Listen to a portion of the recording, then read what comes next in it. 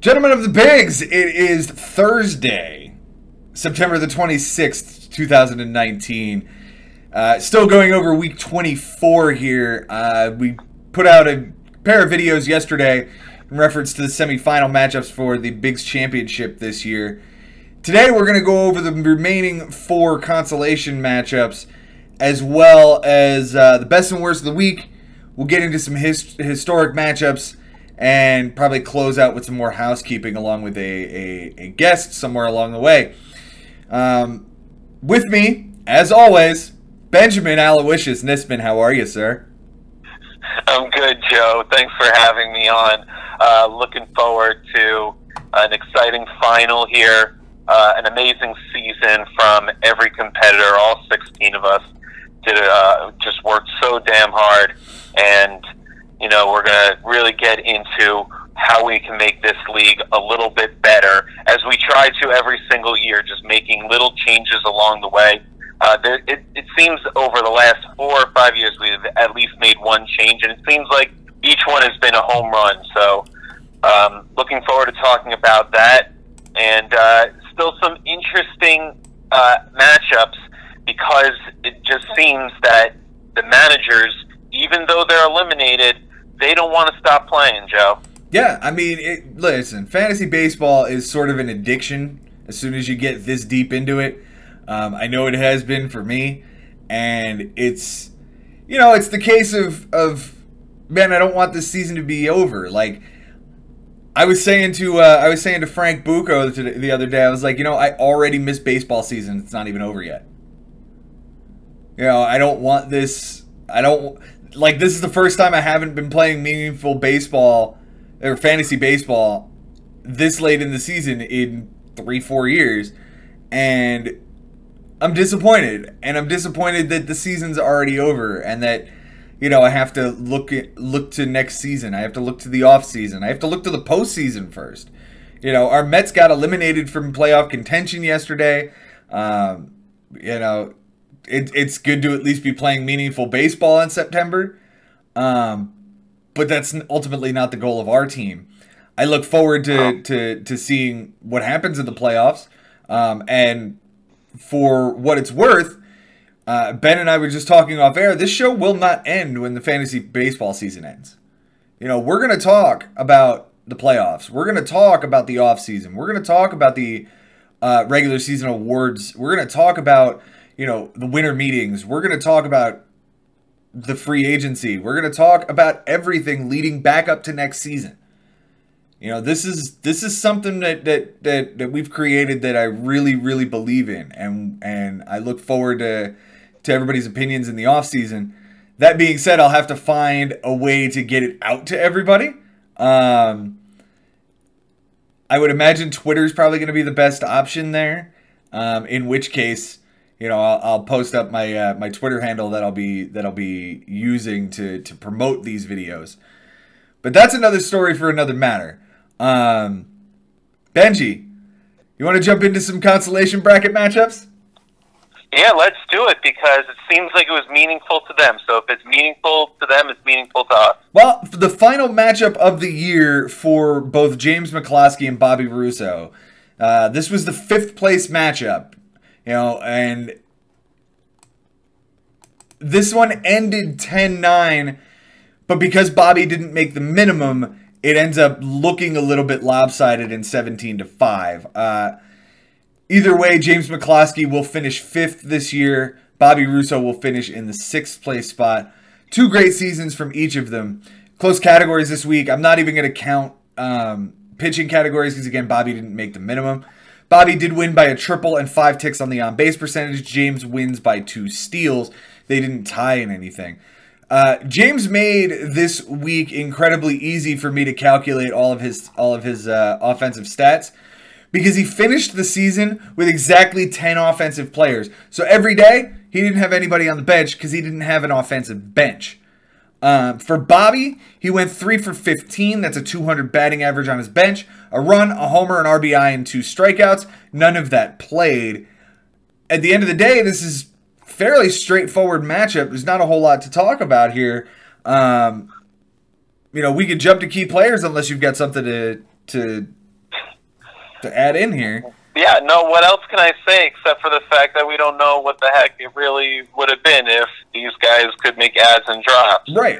It's possible James would have won anyway, or it's possible that Bobby would have killed them. Mm-hmm. You know, you have no idea, because when guys have the ability to make moves, they can make mistakes.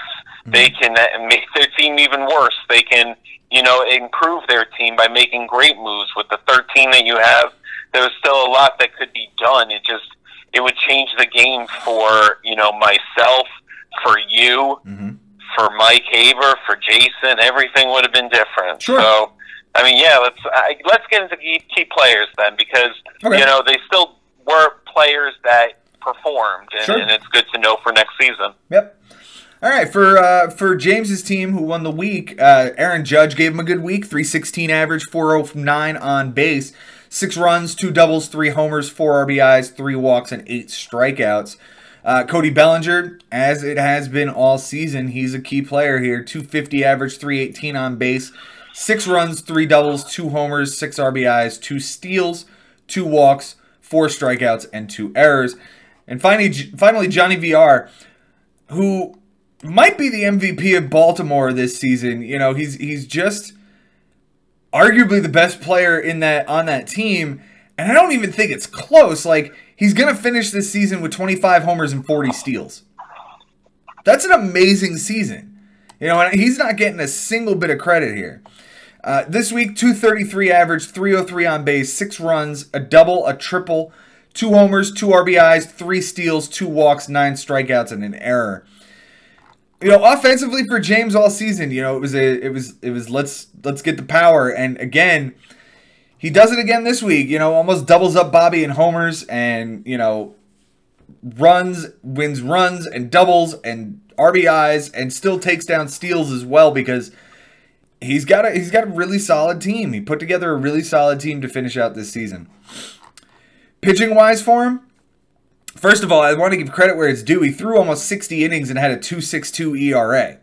You know, 64 strikeouts, a 5-2 record, an 0.94 WHIP. He won WHIP outright against a team that only threw 23 and 2/3. Bobby was, you know, what is that, 13 or 12 or 13 and a third innings away from the minimum. You know, his ERA was ridiculously low, but his WHIP still couldn't beat James in more than double the innings. Marco Gonzalez, who we talked about many times on the show, was a guy that James picked up after he had already won 10 games. And he said, you know, this guy's got at least 4 more wins in him. As it was, he had 6 more wins in him. 14 innings, a win, a loss, a homer given up, 2 walks, 8 strikeouts, a 1.29 ERA, and 0.79 WHIP. Eduardo Rodriguez gets, his 19th win on the season. 6 innings, 10 strikeouts, and 0.67 WHIP with 2 walks. And finally, Sonny Gray, 6 2/3, 9 strikeouts, 3 walks, a 2.70 ERA, a 1.05 WHIP. That was his. It was a loss, but he's got 11 wins on the season and an ERA south of 3. That guy is going to finish the season for James incredibly better than I think a lot of people gave him credit for. Any thoughts on James? Yeah, there you go. James was pretty good around, like across the board all year in pitching. Mm-hmm. As far as facing against his opponents, or as we close the books on him, but we could still talk about the fact that he was over 500 in basically everything. 13-10 innings pitched, 11-9 in wins, 12-10 in losses, even 3-1 in complete games, 14-9 in saves, 12-10 in home runs given up, 13-10 in strikeouts, 16-8 in ERA, 14-10 in WHIP. I mean, these are just good numbers. You know, if anything else is under 500, who cares? You know, for the most part, he's competing with his opponents, and when his offense did what his offense did all year, this is the result. Yeah.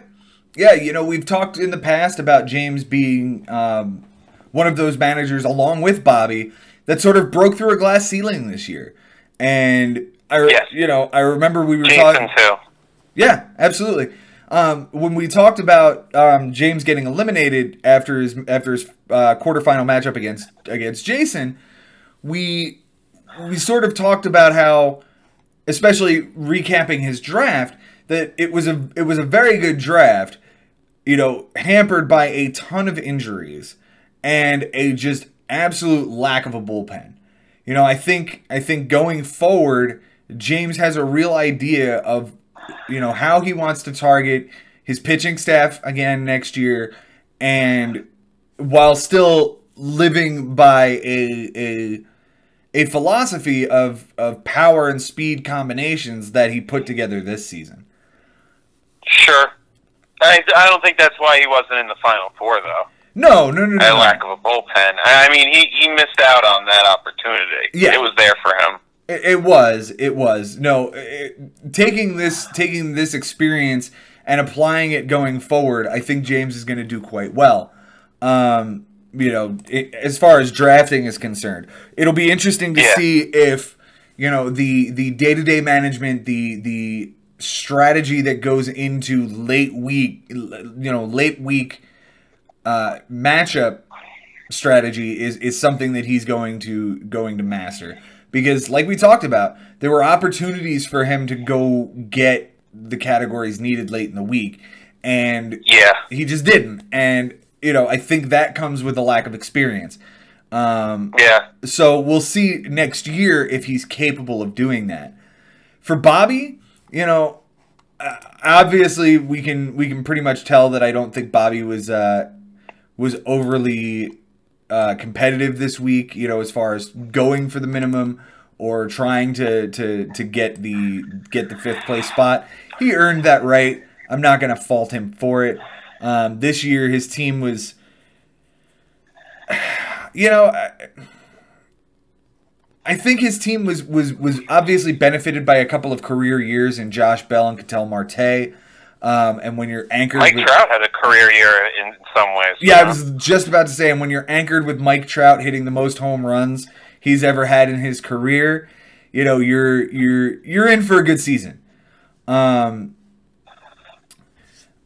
look at Bobby's team and how it performed for the season, the head-to-head matchups, and it's a lot of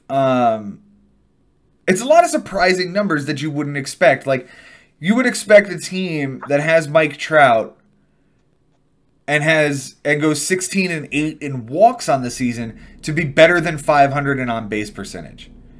And I'm not quite sure where the shortcomings were in the batting average department, because he was 4 games under 500 there. It's like where were the bad hitters on his team that led him to a season-long 257 batting average? Well, it possibly was just the timing of playing certain guys. Mm-hmm. I realized that Gardner had a good season, but Bobby missed out on Gardner a couple of times. I remember that specifically. There were opportunities to play possibly Ketel Marte early in the season, but you didn't know he's a superstar yet. So, I don't recall, because at some point we should go back, and just have a record of everything that was on the bench, and just keep a tab, complete tabs on all of it, and just see add them all up. And at the end of in week 1 they're a -3. If they cost themselves arguably 3 stats with leaving guys on the bench. That would be a cool thing to do, and then add up. That's and an idea for a show. That'll be coming. Weeks. I could do that. Yeah. So, in this case, I think it's interesting that you say he earned the right to not necessarily participate, and I completely agree.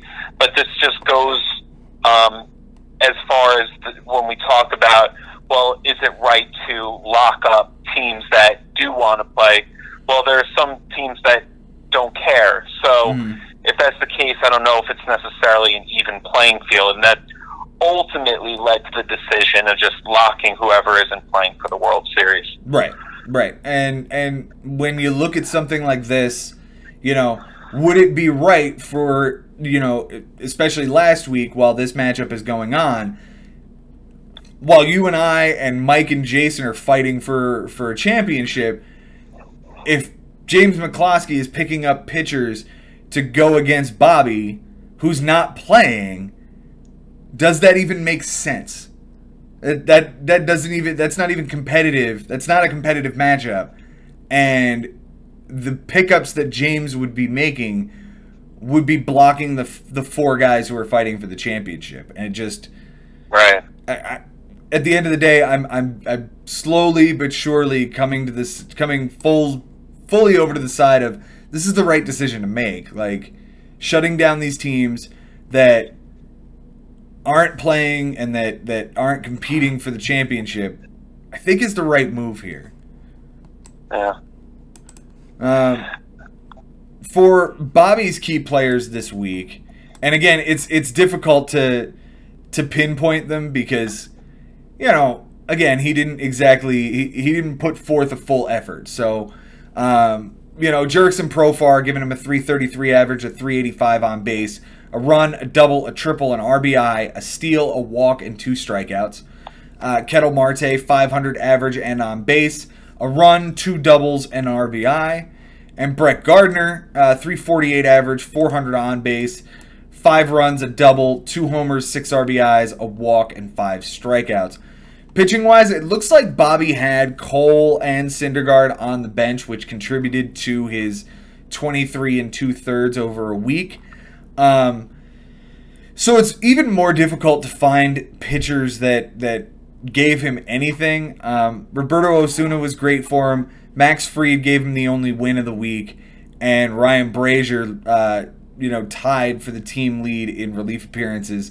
And he had 7 strikeouts, which tied for the team lead. To just put a bow on this matchup, thank you guys for a fantastic season. I look forward to competing against you guys next year. Yeah, I have to agree.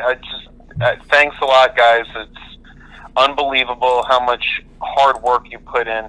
I can't thank you enough because, you know, that's what makes the league so much better. The fact that no matter who you're facing on the schedule, you say, well, this guy's going to use at least a handful of moves or whatever and try and beat me. He's trying, you know, and that's what makes it amazing. Mm-hmm. Yeah. With that, let's jump over to the 8-9 matchup between Jimmy Dunlap and Ari Nisman. And, you know, for everything we talked about as the playoffs were getting started, when Jimmy posted on the boards that he wasn't going to be competing, he competed. And he took down a 12-7 win over Ari this week. Close categories. Jimmy wins by a triple, 2 walks, and a win. Ari wins by a save. 2 walks given up by a pitcher, and 12 ticks on the ERA. They tied in homers and losses. For Jimmy this week, it was a 13 for 42 week on his bench. That's a 310 batting average with 12 runs, 4 doubles, 4 homers, 12 RBIs, 3 walks, 11 strikeouts, and 2 errors. At the end of the day, the only thing that really plays is the 4 homers. I didn't particularly get into, you know, day by day what things he should have done. You know, again, when it's the playoffs, I was much more focused on, you know, day to day figuring out how I can try to get back into this matchup against my co-host, who really took it to me this week. So I don't know if we want to break down day by day for this, but I didn't go that far with this. Sorry to hear that. I mean, it's funny because we were just talking about how we both agree that it's necessary to lock out who's ever eliminated from playing in the World Series. Mm. Well, now you have 2 guys that are competing. Mm. You said that Jimmy, we said that Jimmy said that he wasn't going to compete. Well, maybe that, bug, that addiction that you referred to got to him, and he knows that his team is still out there, and he knows he has a matchup, and he can't help himself. Yeah. So now I want to ask you, on the other side, where they're coming from. If you could speak on the behalf of anyone that says, Like, no, like, you should let anyone that still has a matchup or still not, even if they have the bye for the consolation bracket, they should still be entitled to make their adds and drops to compete because it's for fun. Well, the one thing that I noticed very early on in this matchup was that, and it wasn't even something I had thought of before this moment, but Jimmy has two guys on his DL that are active, and he can't even activate them to play because his roster is full, and he would have to drop a guy in order to activate them. Those guys being Max Muncy and Keston Hiura. You know, if he could get, in order to even get these guys into the lineup, he would have to drop somebody off of his roster, and maybe that's somebody like Nick Anderson, the reliever in Tampa. Maybe that's Colton Wong. Maybe that's somebody else. But these guys on his team can't even be played for this matchup, and he can't do anything about it because he can't drop anybody.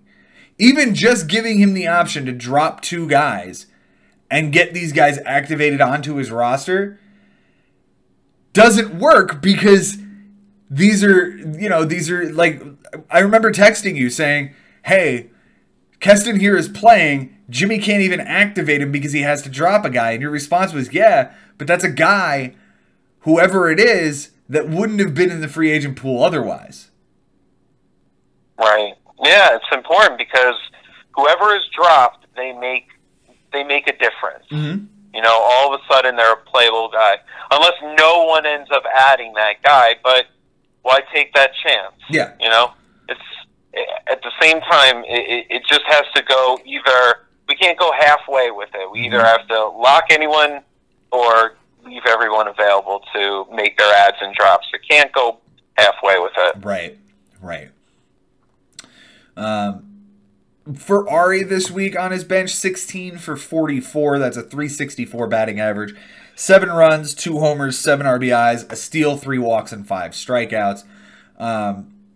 Again, I didn't exactly get to what he would have had to do to flip a couple categories. It was more just a compilation of what their stats were every day. And that's kind of how it is for the other 3 consolation matchups here in for the rest of this. Mostly because it was, again, something that I was paying more attention to my own team and things that I needed to do to try to get back into my matchup rather than diving, headlong into Ari's like 7 for 14 day on the bench on Saturday. We can jump to key players if you like, or if you've got something else here. It just goes to show how much hard work has to go into when you have a playoff matchup that, like, it's just so impossible to focus on other things. Yeah. Like, in your everyday life, our guest who comes on, and I want to leave the guest as a surprise. Sure. Has a history of time where it's, things were so distracted from him that, because he had to play fantasy baseball. So, I just find it hilarious that, like, someone who, can keep on top of everything as far as the ads, the drops, leaving whatever on the bench, and how it affected them. This week was just a whole different story for you because of what was happening. Well, I mean, when you're this close to a 3rd championship, I had to put some things to the back burner, and that was it. I'm like, some of these matchups in the consolation bracket are incredibly competitive. My apologies to these guys, but at the end of the day, I'm fighting for a title, and I, You should be sorry. I'm sorry, Benny, that I said I would whoop your ass, and I didn't. To the point I brought up about Jimmy not being able to activate Muncy or Hiura, this one is interesting because Ari wasn't able to activate Craig Kimbrell, but it actually benefited him because Craig Kimbrell has been, like, unmitigated hot garbage since coming off the DL. You know, that series against St. Louis where he gave up back-to-back homers to lose a game and like lost a game a couple of days prior. You know, he's been absolute just dog shit since coming back from the DL. And Ari couldn't get him in the lineup because he's got a full roster. So there's something there to be said about, you know, it benefiting him. You know, especially considering he won, you know, homers by 3 and ERA by 12 ticks. Had he been playing Craig Kimbrell, which of course you're going to, he would have ended up tying homers. He probably absolutely would have been losing ERA. You know, so Jimmy would have been it would have been a much bigger win for Jimmy here. Key players this week for Jimmy who won the week. I'm going to highlight Tommy Edman. 423 average, 483 on base, 7 runs, a double, 2 triples, a homer, 2 RBIs, 2 steals, a walk, 7 strikeouts, and an error. Where did this kid come from? Like, is he really the next like David Eckstein, or what is this? What is this kid? Because he's got what looks like about a 10-game hitting streak, and every single one of them is a multi-hit game. Yeah, it's just the St. Louis Cardinals doing business as usual, just knowing how to pick them in the draft and spit them out there, and all of a sudden they're major leaguers, whoever they are. The fireball that they throw in, even if for a couple of years, you know, and then they disappear.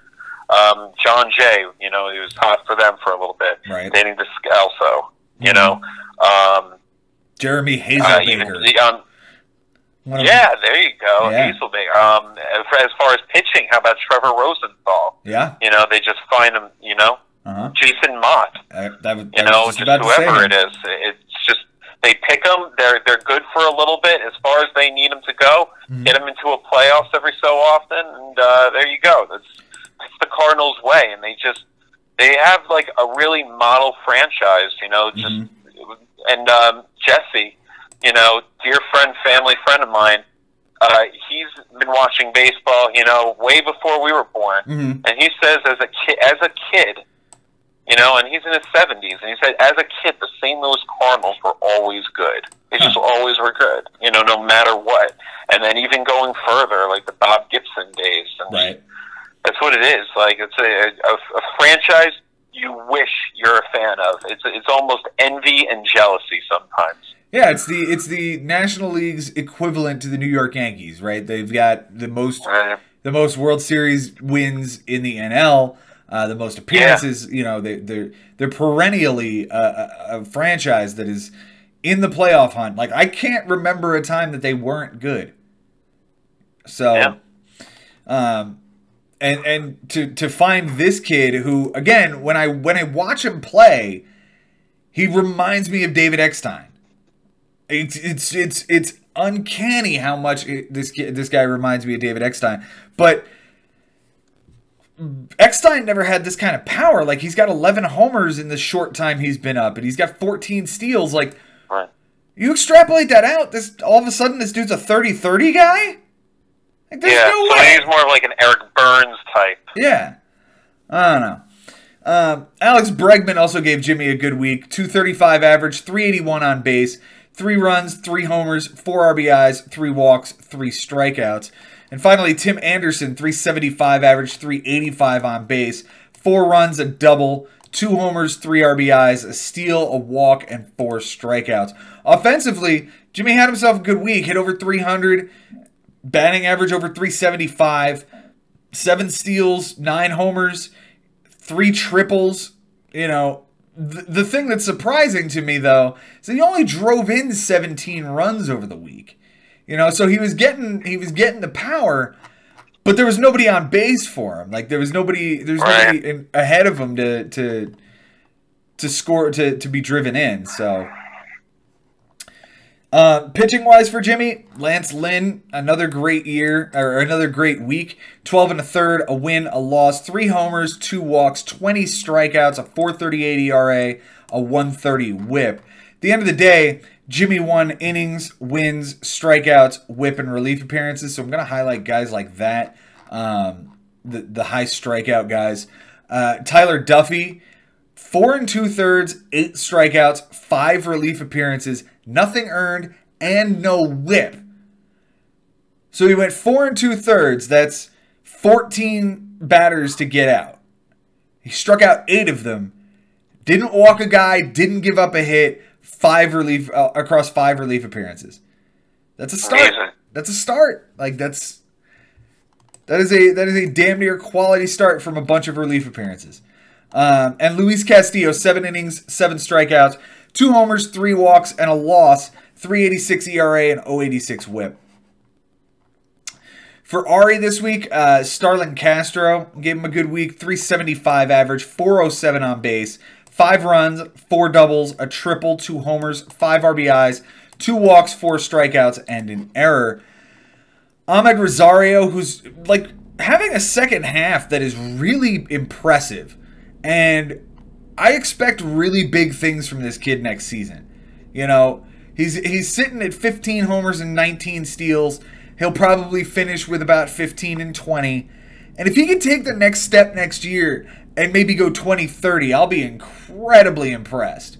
But even if this is what we're getting out of a bottom of the order hitter in the Mets lineup, you know, 285 average, 15 homers, 70 RBIs, 20 steals. That's really good. That is really good. This week, 304 average and on base, 2 runs, 2 doubles, 2 homers, 5 RBIs, a steal, two strikeouts, and an error. Talk to me about what they're saying back east about Rosario here as the season winds down. I think just that there's been a huge improvement, and it's so obvious and so clear how much more of a confident hitter he is, and how much more he's looking like a real major league shortstop. That's basically the consensus, that, you know, it didn't seem like Rosario was going to be a hitter, even though in minors it seemed like that's his thing. He's a great hitter, and he was showing, last year and other years that he has a really long swing. And he's going to strike out a lot, and maybe his swing won't work in the major leagues. But just the fact that he's, picked it up so much in the second half, and he's shown that he can go on a legitimate hot streak, is exciting to see. And that he's quick, and that he's athletic, and that you've seen that he can play center field. That, who's to say that that's not his position? Who's to say that he's not a second baseman? Whatever it is, right. It's clear that he's an athlete, and it's clear that he's getting better. And he's only 24 years old, I'm pretty sure, at most, maybe 23. He's 23 now. He will be 24 in November. Okay, so he's finishing his age 23 season. So a lot to look forward to. I mean, extremely young and only getting better. That's just, anyone can see it. They look at the numbers in the second half. Yeah, I have him here in front of me.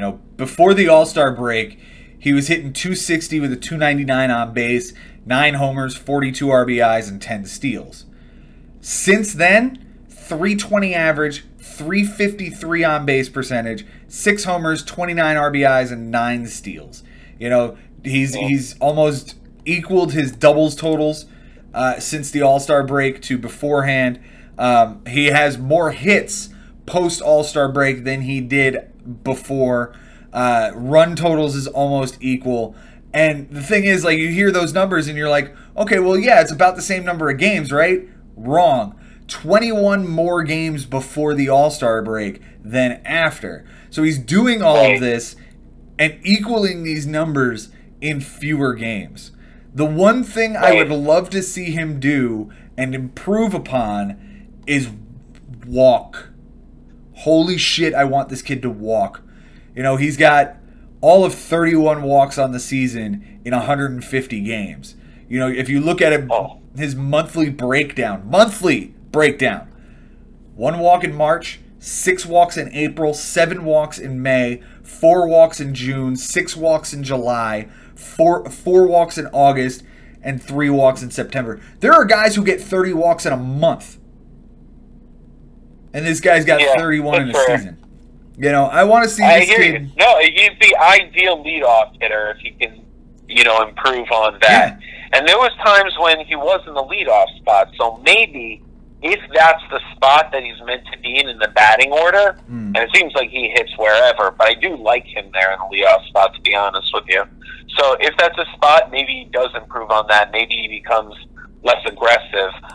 The other thing that I forgot to mention when we were hearing through the translator is that one thing with his swing and his approach is that he would let the ball get deeper now. You know, he would kind of chase for it, but now it's just about letting the ball come in just a little bit more before he starts everything with his swing. So that was one thing interesting that I remember. To just finally put a bow on this kid, I just found another set of interesting numbers. Against the Atlanta Braves alone, he has 71 at-bats. He has 0 walks against that team, 21 strikeouts. And you're like, oh, God, he must be batting like 120 or 130, right? Wrong. 338 batting average against these guys. A homer, a triple, 5 doubles, 24 hits in those 71 at-bats, and 13 runs scored. He is owning the Atlanta Braves pitching staff. He's just not walking at all against them. His most walks against a team is Miami with 4. To get off the Ahmed Rosario train, we'll jump over to Vlad Guerrero, who for Ari this week, a .417 average and on base, 2 doubles, 3 RBIs, 3 strikeouts. For Ari, it was a really, really disappointing season. If I'm thinking that he wanted to, you know, I'm sure he wanted to be up in the top of the leaderboard every single week. But I think his roster construction, and I think we talked about this, you know, a couple of weeks ago, when he drafted, he got really cute and went with, you know, the top rookie and the free agents, both of them, and held on to injured guys. And his roster construction just did not give him the opportunity to succeed. Yeah, I think that also when you hold roster spots down on guys that aren't performing or, you know, aren't going to be active for a while. We said that he was also married to a David Robertson for too long, to a Dylan Betances for too long. And it's okay that he didn't make a ton of ads each week. You know, not everyone uses 11 or 12 or 13 a week. That's fine. But I do think there's something to be said of having all 25 on your roster have a purpose. To be active. And that was always my thing, that, you know, you should always say there's a reason this guy is on my team. Well, if he's on the DL, you know, then he needs to be in a DL spot. But if he's just filling up a spot because both of your DL spots are filled, then you still have to have a purpose. Like, there has to be a reason. Well, either he's coming back or he's a superstar, and therefore you have to live with playing with 24 for another week or two. It happens. You know, it happens. But, you know, just like, you know, we said, like, in the playoffs, how, you know, there are certain times where in a given day, you know, in your lineup, in your rotation, in your bullpen, like, everyone needs to mean something. No one should be wasted. If they're not going to play, like, they should sit. Right. You know? So it's sort of the same thing here. Like, going week to week, like, every guy that you're going to have in your roster, in your 25, and next year, it's going to be 26. They all have to mean something, or they're just wasting space. Right. And a lot of times, maybe Ari felt like he was reaching to get the minimum. I know there were times where, like, we'd go into Friday that he'd only have about, like, 10 or 12 innings, and he has to, like, make it work for the weekend. And that's fine. That's okay. But maybe you don't need to reach for the bottom of the barrel so much in the weekend. If you had something working for you during the week, that's a roster spot that was filled by a Robertson, a Betances, a Kimbrel, and whatnot. Right. Yeah, I mean, we talked about the log jam on his offense. We've talked about, you know, his long bench, and to just sort of go with such a short pitching staff for most of the season, It ended up hurting him, in my opinion. Pitching-wise for him this week, I don't know who Eric Swanson is, but he got 2 saves for Seattle this week. 2 relief appearances, 4 strikeouts, and a walk in 2 innings. Anthony DeSclafani was really good. 6 innings, a walk, 7 strikeouts, a 1.50 ERA, and 0.67 WHIP. That start, of course, came against who, Benjamin? I don't want to know. It's the New York Mets. It was a no decision. The Mets ended up losing that game. It was the 3-2 game that I believe it was. Oh yeah, this was the game where Wheeler got an RBI and Brandon Nimmo got hit by a pitch for an RBI and Christian Colon, won the game in the bottom of the 8th with a single. That was that game. That's right. Yeah. And finally, Jeff Samardzija, 6 innings, a win, a homer, 4 walks, 2 strikeouts, a 1.50 ERA, and a 1 WHIP. Ari did piece together a pretty serviceable rotation. Yeah, absolutely. But I respect the willingness to hold on to Keuchel as long as he did, and Kimbrel. Mm-hmm. I respect the willingness to. I just don't think that it just wasn't a move to have both of them on the same team. Like, I could understand having one that fills your NA spot. It's not hurting your roster. You drafted one of them, but to go with both of them now like you talked about with Betances and Robertson. Now they're just eating into roster space. You're just eating into your 25 that you're going to war with every week, and it wasn't like this was a couple of weeks into the season. Like, these guys didn't sign until what? June? July? Yeah. Like, it was damn near the All-Star break when these guys signed. I think that if it was just the Kimbrel and just the Keuchel, and just the 2 of them and having both of them, I personally think he still would have been okay.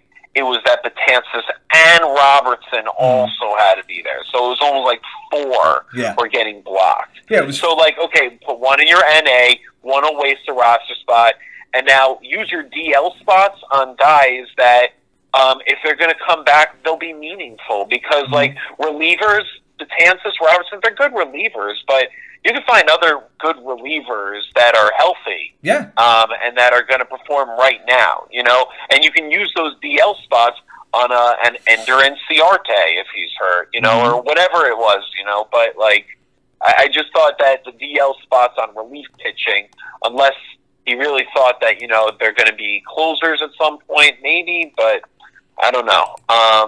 It just, it seemed like there was just too much of a blocking of other things that he could have potentially done week to week to try to win him a stat here and there. Yeah, I completely agree. And it was clear that when those guys came back from the DL, or when they did get signed, rather, the Keuchels and the Kimbrels, Ari took off a little bit, and he started to win more, and he was trying to knock off a few in a row, and he almost made that incredible comeback. Sure. It's just, it's disappointing that the hot streak comes, but he's just dug himself way too deep at that point, and it's back to that deep bench that he plays with, the log jam between third base and utility that sort of kept Shohei Ohtani out of the lineup, and it was a strategy that, as we talked about, has worked for Ari in the past with the long bench and things of that nature. It just didn't work this year because of his roster construction above all else.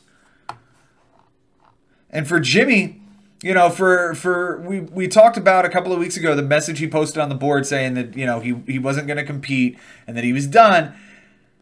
Hey, let's give him credit. He still came and competed this week. So thank you for that, Jimmy. We certainly appreciate the hard work you put in. And I think there's something to be said that, he's now in the finals of the consolation bracket. And I know it doesn't mean anything, but for me, the few times that I haven't made the playoffs, that consolation bracket does mean something to me, just to say that, okay, I won my final week of the year, and I won a tournament. I won something. It means something to me. And maybe that's what it is for Jimmy here. I would hope so anyway. Yeah, I don't know. I guess I feel the same way about you in our past when we were, in our 20s and early 20s, and we had the ability to make adds and drops for the consolation bracket. I don't know what it would mean now, but it does mean something to these two guys, and I appreciate the hard work from them as well as not just from this week, but through the whole season. I've mentioned again, Ari is extremely busy, but he loves doing this shit, so he's going to keep doing it. And Jimmy, it just seems the same thing, that he's kind of hooked. So regardless of how much it matters and who's going to remember who gets 7th place or whatnot, they're playing fantasy baseball to the best of their ability, regardless of their restrictions. Right.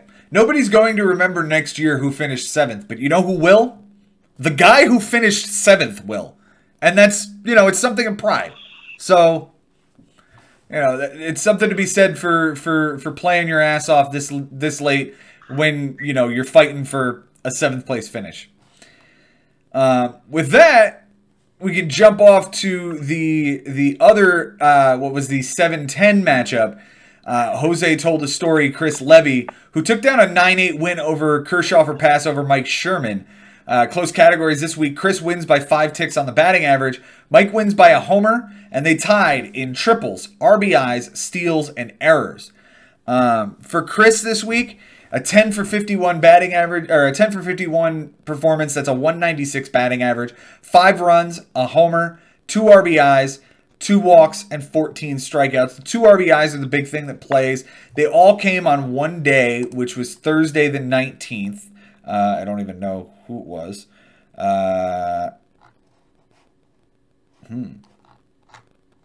It was Lourdes Gurriel on the bench. So maybe... Yeah, again, these rosters are difficult to see because, Rich Hill is still on the DL, but he's activated. Chris has a few things on the bench that you would have liked to see to get into the lineup. Doesn't look like he was as active as, some of our other managers, especially when you consider that, Lucas Giolito's on the DL, so he could activate Rich Hill if he pitched. Some of these bench players never saw the lineup, but he's still. He asked about that. He was wondering why he wasn't able to, and I do know that there was an attempt. Okay. To work on his team this week. Gotcha. You could see like with Ari and with Jimmy, like when you said that he was going to compete, he did. What you mean by that is like that you can tell that day by day that guys in their rosters were moved around. Right. And the thing is, like, some of these guys on Thursday have absolutely nothing stopping them from getting in the lineup, but they're not. Right? On Thursday the 19th, Gurriel, Vogelback, and Fletcher are all on the bench. There's only 4 games that day. He only has 5 players active because they're not scheduled for games. So it's a case of, okay, doesn't look like this is something that he's active in at this moment. The same is true of Mike Sherman. Evan Longoria was on the bench the same day, and there was nothing stopping him from playing him over Danny Santana, who wasn't scheduled for a game. So, okay, it's a case of was it a full week of competition, or was it a pick and choose your spot? I think it's more of that. Yeah. I think it's more of the latter. Yeah. Key players this week. Or I'm sorry, for Mike this week, 2 for 7 performance on his bench. It's 286 batting average, a run, an RBI, 4 walks, and 4 strikeouts. Key players this week for Chris, it's going to be David Fletcher, 400 average and on base, 3 runs, a homer, 2 RBIs. Eduardo Escobar, 320 average, 370 on base, 4 runs, 2 doubles, a homer, 4 RBIs, 2 walks, and 3 strikeouts. And finally, Aristides Aquino, 250 average, 238 on base, 3 runs, 2 homers, 5 RBIs, a steal, and 8 strikeouts. The steal is important because it obviously tied the category, and he did win batting average. So I think I found like the 3 top guys that were hitting on his team, because at the end of the day, neither of these guys hit very well. They hit 230 and 225 respectively. So it's not exactly the greatest performance. Pitching-wise, Steven Strasburg gave him 12 great innings, 12 strikeouts, 7 walks you don't like to see, but somehow only pitched to a 108 whip. So he was walking the bases, but wasn't giving up any hits. Did give up a home run, a 150 ERA, and a 108 whip. Rick Porcello, 6 innings, 6 strikeouts, all clean, and 050 whip. And finally, Brandon Workman, 4 relief appearances, 3 1/3, 7 strikeouts, 3 walks, a save, nothing earned, a 150 whip. So he faced he got 10 batters out, struck out 7 of them. That's fantastic.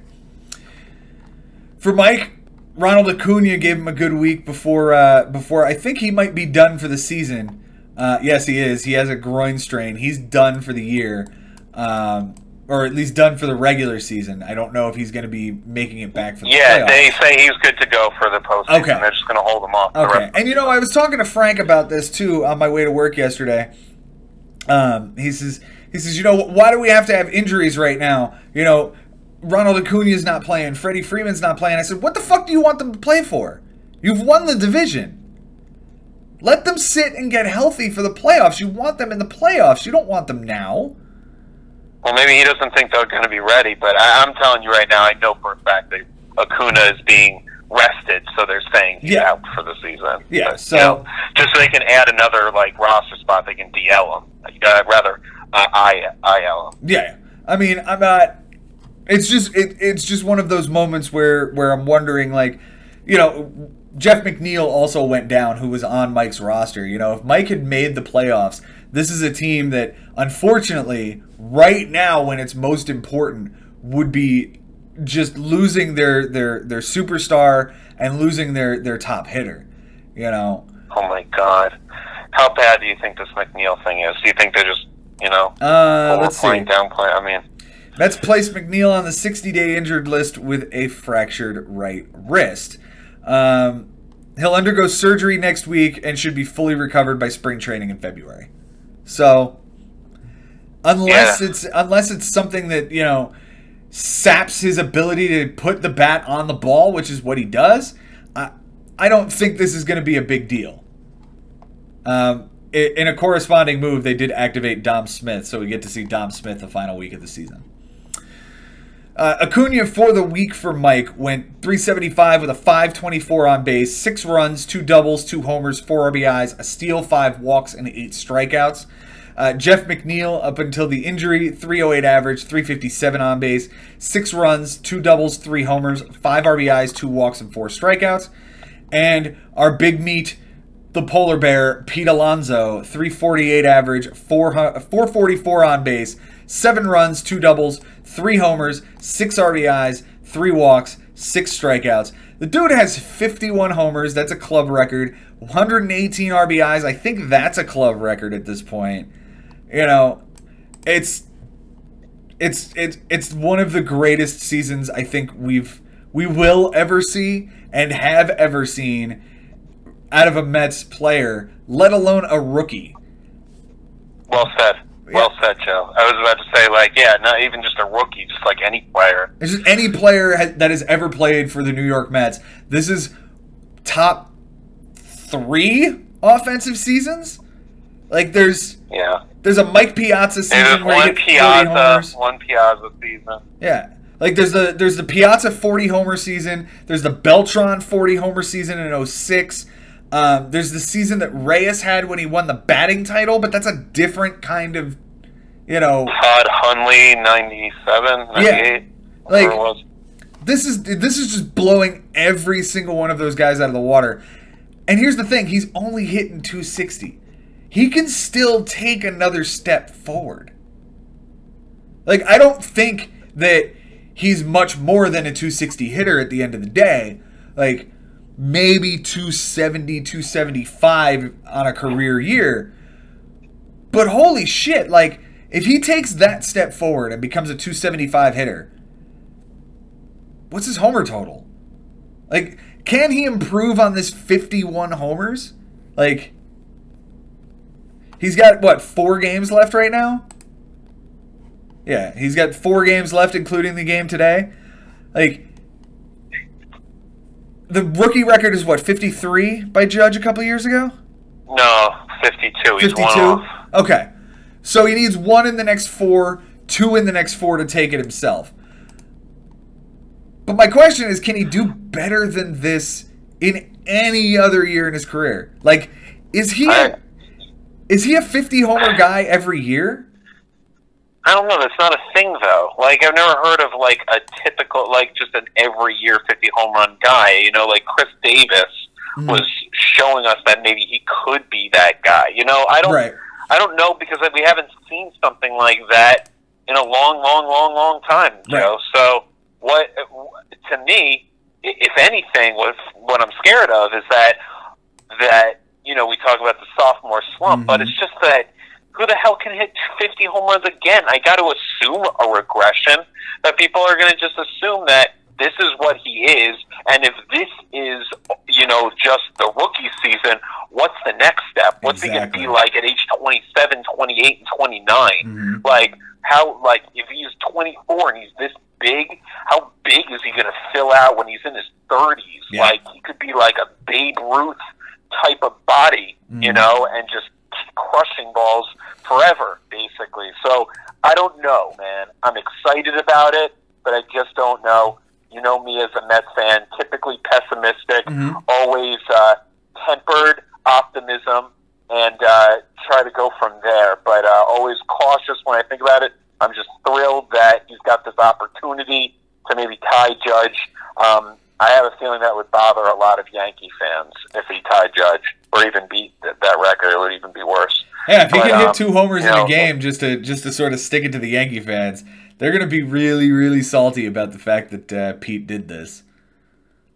Right. No, so I'm excited about it, man. He's an amazing player, and we haven't gotten to have a guy like this that you can say, like, this kid is a man. You know, the way he just, like, won that home run derby, you know, like, he's just, like, such a man, and it's been so long since we had someone that was, you know, not only a homegrown player, but just, like, seemed, like, so well-bred, like, came from, like, an amazing family, and, like, the way the values and the morals that they brought him up with. He's a star. He's a superstar in New York City for a long time. I don't think that the Mets have had somebody like this since Mike Piazza. Like, I think this is that once-in-a-generation type guy that exists on this team. And here's the thing. We had to trade for Piazza. The Dodgers let him go. And his best years were with us. You know, he's our Hall of Famer. I think this is that next generational talent, right? We've gone a long time since we had a real true power hitter. You know, it went from Piazza, and then I guess you can say Carlos Delgado. And then after that was what? For the last 10 years, who's been the power hitter on this team? No, I mean, you can go through... I can't even... a ton of different guys that, you know... David Wright is not a power hitter, right? David Wright was more a 20 or 25 homer guy. No. You know, they're it was Delgado, it was Beltran. But those guys were... Lucas Duda and Ike Davis were going to be the guys for a little bit. Like, this is not that. This is not an Ike Davis 30 homer season. Like, this is not... You know, a Lucas Duda 30 homer. This is not those guys. This is something so much better than that. You know, I look forward to seeing what this kid can do. I absolutely look forward to it. Like, this is between him being the power hitter that he is, between McNeil being the I hate to make a comparison to Jose Reyes, but being the type of hitter like Jose Reyes that he is, with the pitching of Jake DeGrom, and you know those 3 pieces are the core of a championship team. We've just got to fill in the rest. Like, the Yankees were able to run off 4 championships in, 5 years or something like that, with a core of, Jeter and Pettit and Posada and Bernie Williams, right? Those 4 guys. Mariano Rivera. If we could have McNeil, Alonso, DeGrom, and Lugo, for example, 4 homegrown guys in similar spots, I'm not saying we're going to be a dynasty, but I'm saying this is a really good core, and I'm optimistic on the 2020 Mets season. That's good. I'm glad you are, man. I don't know what to think yet. It's really going to come down to Brody. He's got the opportunity to get a second chance here. I want to see what he can do with a second chance. He didn't do so well in his first chance. Wilson Ramos was a good signing. Yep. And I would say J.D. Davis was a great find. Yes. Other than that, I give him an F. And just about overall, I'd give him a D+, maybe a C-. Yeah. Just because the team did have an over 500. They had a winning season. Mm-hmm. They made it interesting until there were 4 games left. So, yeah. Something. And here's the thing, right? Cano getting hurt, you can't foresee. And whatever the fuck Mickey and the staff did to Edwin Diaz, you can't foresee. The team, for what it's worth, and I think we talked about this yesterday, they didn't give up on Mickey, and they could have. There was a point in time where this team was really down and definitely could have given up on this team, or given up on this season, given up on this manager. And instead, of all people, it's Pete Alonso that we're talking about here that sort of brings this rallying cry of LFGM. He says, we're going to do something here. We're going to make this happen. And until 4 games are left in the season, this team was in it, and this team was fighting for the playoffs. I really look forward to seeing what they can do with a full season of Stroman in the NL, another season of DeGrom and Syndergaard, and if Steven Matz is the number 4, great. I'll be interested to see what they do. Brody's going to have to go out and get a 5. He's going to have to go get a third baseman unless we're going to play McNeil there, or are we going to play J.D. Davis there? Definitely need to go get a center fielder, and a real one. I'm tired of seeing Michael Conforto in center field every day. If Nimmo's going to be that guy, then he's got to stay healthy. He's got to progress as a hitter and not be the guy chasing the slider low and away. I love the ability to get on base by him, though. And I don't know. We're tangenting really far from this. Bring this back around. We'll get back there. Yeah, we'll bring this back around here. Mike Fiers for Mike this week, his pitching side. Gave him 8 innings, a win, 5 strikeouts, nothing earned, an 0.25 whip. This is the same guy who threw a complete game, a no-hitter earlier this year when Mike streamed him. And he's been on his team ever since. Pitched 15 wins this year. This was a guy who last year was pretty much a disaster. And this year, like I said, 15 wins, 3.91 ERA, a 1.19 whip. Just a great find there from Sherman. Vince Velasquez gave him a good start as well. 2 good starts. 9 2/3 innings, a win, a loss, a homer, 2 walks, 14 strikeouts, a 2.79 ERA, a 1.24 whip. And finally, Dinelson Lamet, 6 innings, a win, 14 strikeouts, a 1.50 ERA, a 1 whip. That 14 strikeout game comes in Milwaukee. So thank you for that, for at least extending the ability for the Mets to play, because those damn Brewers are the guys who knocked us out this year, even without Christian Yelich. I have a related question. Sure. Vince Velasquez, you mentioned as one of the key pitchers. Now, did Mike play him on Sunday against the Indians? Let's find out. I would imagine so, because he got both starts. So did he pitch well? Or did he pitch like... 4 and Okay, 2/3. I He did take the loss, but it looks like he only gave up 1 earned run on a solo homer. Oh, wow. Did get 6 strikeouts. Oh. Now, So he pitched pretty decently. Okay.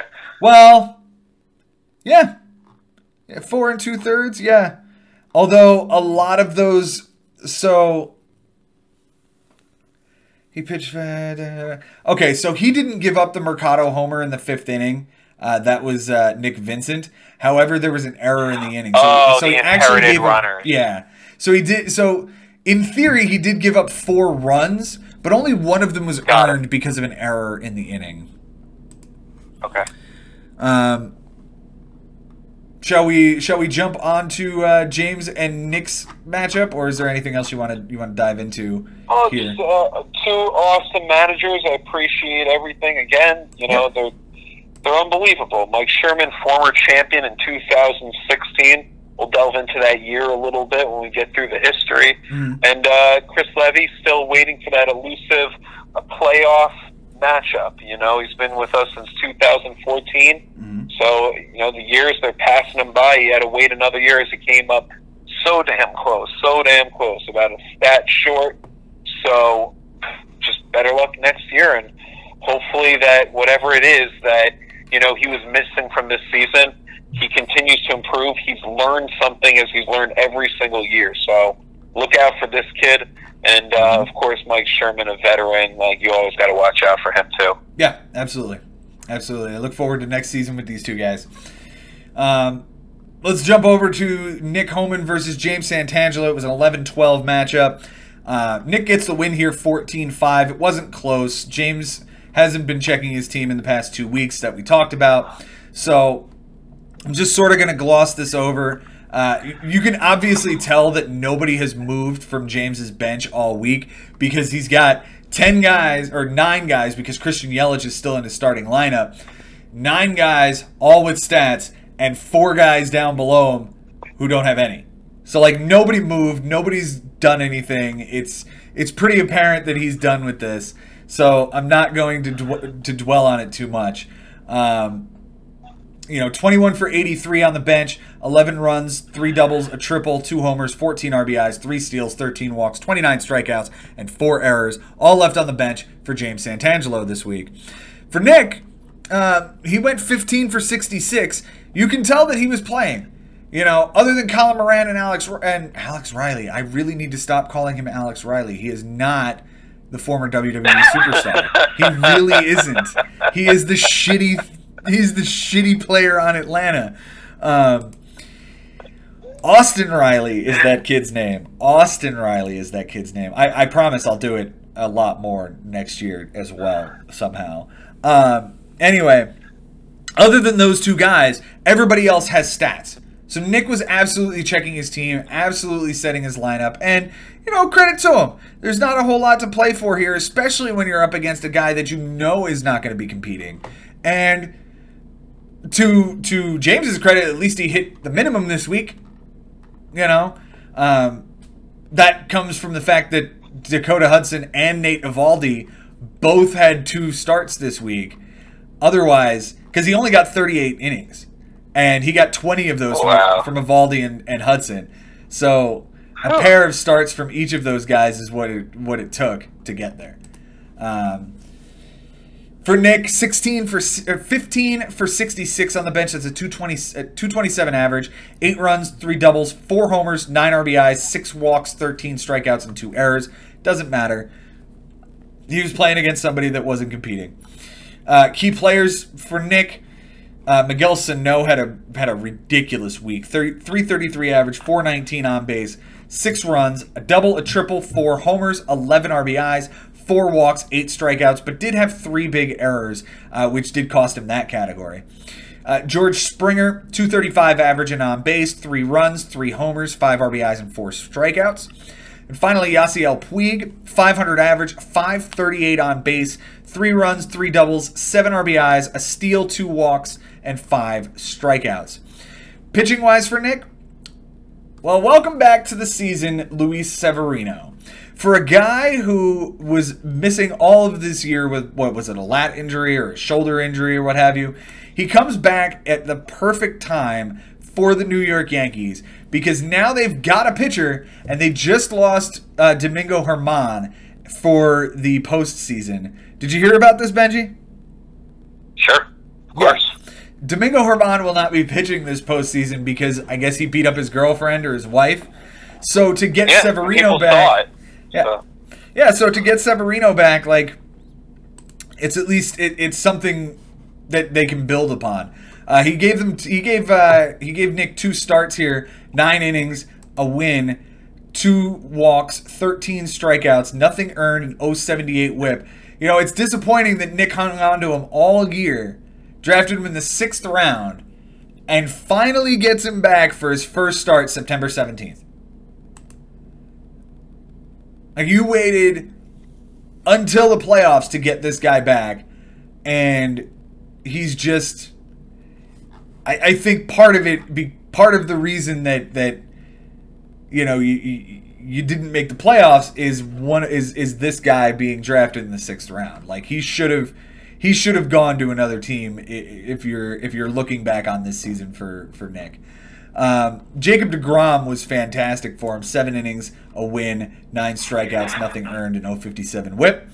And finally, Daniel Hudson, 4 innings, 2 saves, 2 relief appearances, 2 strikeouts, nothing earned, and a 1 WHIP. For James Santangelo, I mean, Yasmani Grandal had 5 walks, and he won on base percentage. Howie Kendrick had 529 and a 556 on base percentage for the week. And Marcus Semien has been red hot, 423, 500 on base percentage, 2 homers, 6 RBIs, 5 runs, and 4 doubles.